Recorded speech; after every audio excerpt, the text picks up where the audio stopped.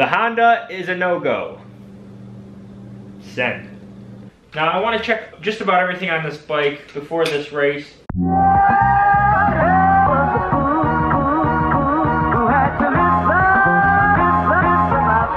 All of this for one race.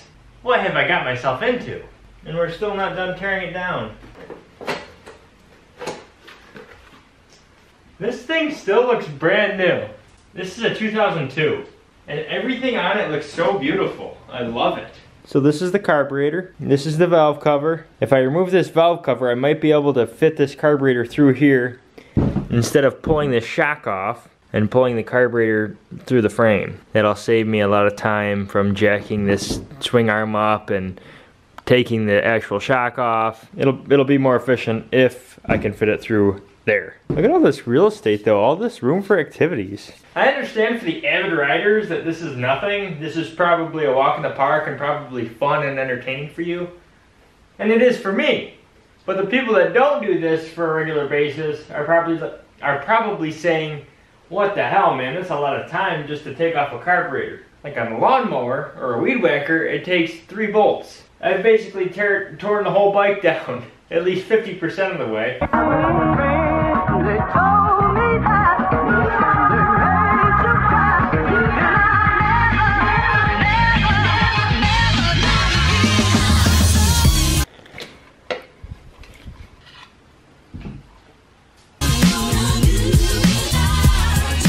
Well, that's no good. That's not good at all. That is really not good. The person you are trying to reach has a voicemail box that has not been set up. Can you talk for a minute or no? Yeah, I'm just sitting in the office right now. Alright, hey, I started tearing the Honda apart. Yeah? And both the valve clearances are 0. I need to buy new valves. Are you canceling? Well, the Honda's canceling, that's for damn sure. Are you gonna sell it for $450? No, we'll probably fix her. She's a nice machine. Yeah, that's a lot of money though. Okay, well I'm gonna button this one up and check out the other one. Alright, well, good luck. Hopefully you'll find nothing else, huh? Yep. Son of a pup! Jake the toilet snake. The Honda is a no-go. Send. I just want to remove this sprocket off the shaft, and I can get to that bolt there, and then I can get to this bolt up here that you probably can't really see, but it's right there. I promise.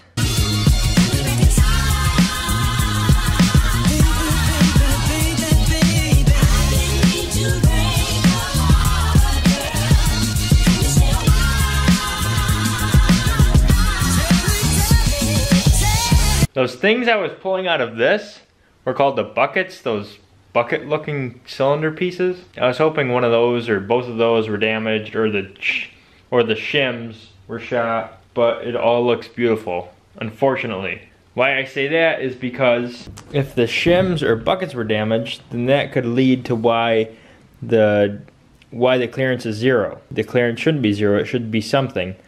So what has happened is over the years, the valves have lost their strength, and because of that, they're not seating correctly. These are the valves, this is your intake. There's springs on here, and these springs push the valves so that they're always closed. When your camshaft goes around, which is this thing, they have lobes on them, those egg-shaped looking things. See, it's circular, keep the valve closed, and then once it goes around, it hits those valves, and it opens the valves. So the problem is those aren't seated when they are closed. When they're open, it doesn't matter how they seat, because they're open. But for the majority of the time, the valves are closed. So it's very important. If I lost you, it's understandable. It is kind of confusing.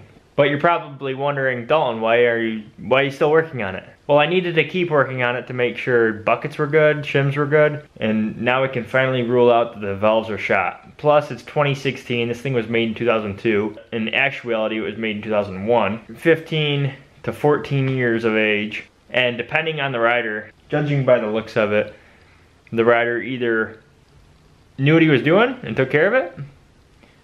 He either rode it like a banshee, or he just rode her around the yard. But one thing's for sure, it's been a long time. The valves finally need some attention. They are expensive, but I'm hoping once I invest that money that it will pay off in the long run, and this bike will be in the 3D Machines, well, at least in my grasp, for a long time. Because I definitely dig this bike.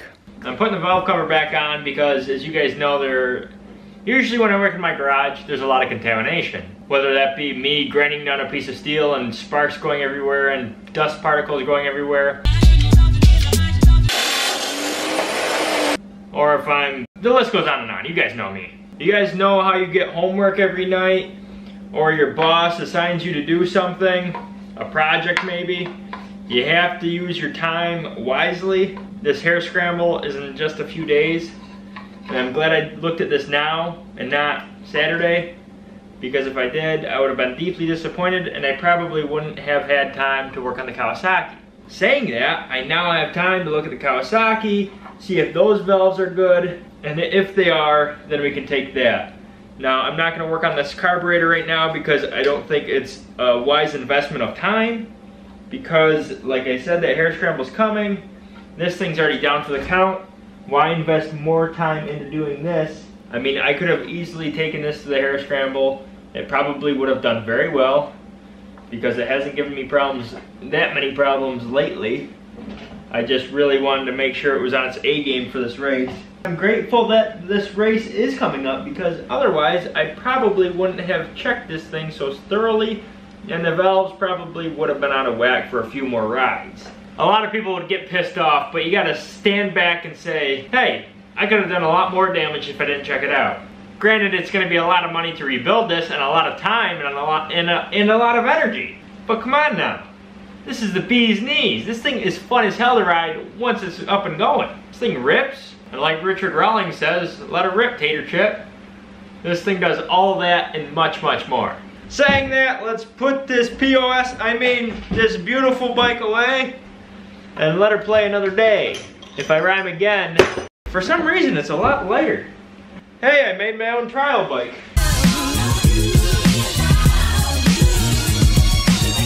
That thing does look awesome. Jake, so I'm kind of disappointed here. The Honda is a no-go. Why's that?